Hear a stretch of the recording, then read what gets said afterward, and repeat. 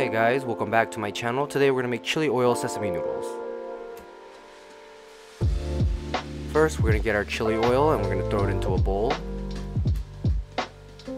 Add some soy sauce for flavor and salt, black vinegar for acidity, and some sesame oil to round it out. Thinly slice your green onions.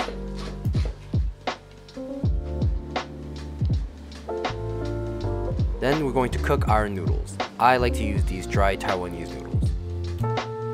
Once your noodles are done cooking, you're going to drain them and you're going to throw them into a bowl. Add as much sauce as you want and make sure it's thoroughly coated.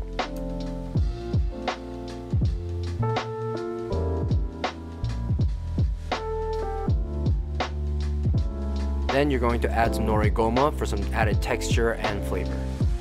Then we're already ready to plate.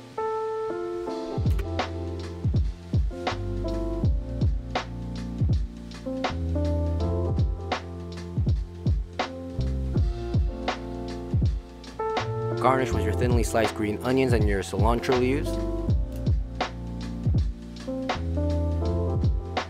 Top with a little bit more Nori goma and you're ready to eat.